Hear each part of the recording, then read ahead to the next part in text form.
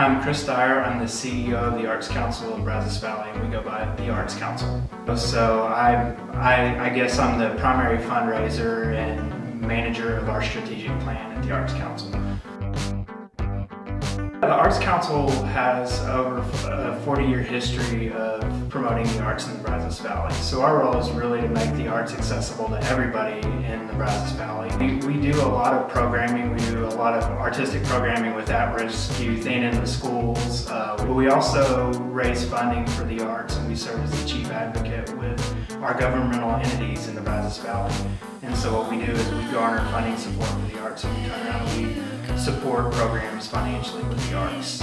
Just about anything artistic going on that's done by a nonprofit arts organization, we support it, whether it's funding or marketing support or just general awareness about it.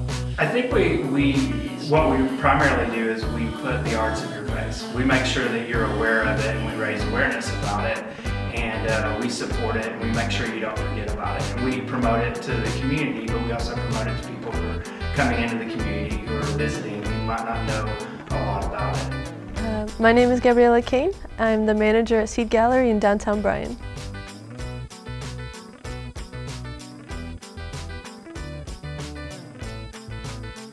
So when we were partnered with the Arts Council, they held our hand as we grew in this community, and they helped us financially support to bring in different artists, and they helped us jury different exhibits, and they were a tremendous help in getting us started in this community. My name is Andrew Robler, and I am the artistic director of This Is Water Theater. This Is Water Theater is the first professional theater company in Bryan College Station, which means we are the first local theater that pays every artist that we work with.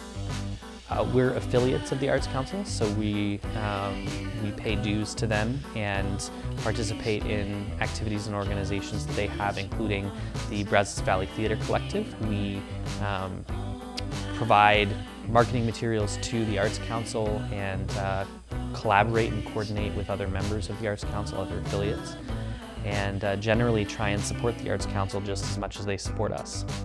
We also get a lot of support from them in terms of connections. Networking is a big thing. Again, the Theater Collective is an amazing opportunity for theaters in the Brazos Valley to collaborate, and it wouldn't exist without the Arts Council.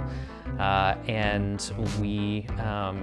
they do a lot of joint marketing and promotion on social media, as well as traditional media outlets and in hotels and a lot of other places. And they have a lot of expertise about art in Bryan College Station and ways to accomplish new ideas, as well as think through new ideas.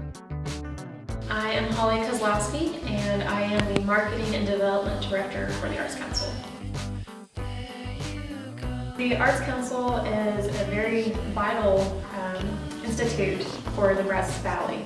It's kind of sort of the hub for anything arts and culture related to the Brazos Valley. If you want to be an affiliate, you have to be a nonprofit organization, and you pay a membership due to the Arts Council. My name is Ann Black, and I'm the Executive Director of MSC Opus. The Arts Council is critical because it brings together all of the different arts organizations, and there are many of different kinds, theater and music and dance and other kinds of things, museums and galleries, and all of the arts come together under that umbrella. We support each other. We meet regularly and listen to each other's concerns and triumphs and tragedies, and it's just a great synergy of all of the arts coming together. I think art in Bryan College Station is incredibly exciting. I think that I look forward to everything that I hear about here in town, from student-based productions at the high school and college level, all the way up to MSC Opus bringing in touring shows. I think that any piece of art that we bring to this community betters this community, and I love experiencing as much of it as I can. I think that art is really good at allowing people to think outside the box. Don't really like that term, but it is very true. You can see a painting or a sculpture, and to one person it may mean something, or they may see something else in it than I would. And so I think that art as a whole lets you imagine what is there and what isn't there, and to kind of see beyond what is seen. I once heard art is anything you can get away with. So for me, my interpretation of art is anything that you can get away with that expresses whatever's on your mind or whatever is your reality. And art is a beautiful way of expressing the things that we can't say with words. Art helps us be more empathetic.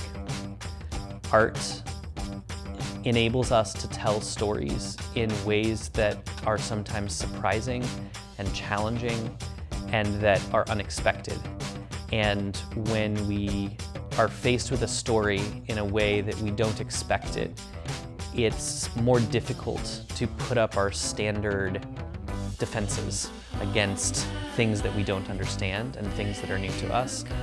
And it teaches us something new about perspectives and people that are different from us, but it also teaches us things about ourselves that maybe we don't realize, and the similarities that we share with people that are sometimes different from us and sometimes similar to us. So I think empathy is a huge part of what art does, and is the essence of why it has to be protected.